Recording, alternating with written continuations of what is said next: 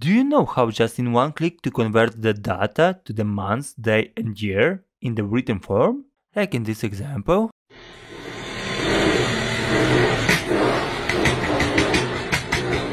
Yeah, I'm pretty sure that you are still writing it manually, but it takes so much time. So for that reason we have the perfect solution. Let's write our formula. Equal text. We select the cell with our date, comma, quotes.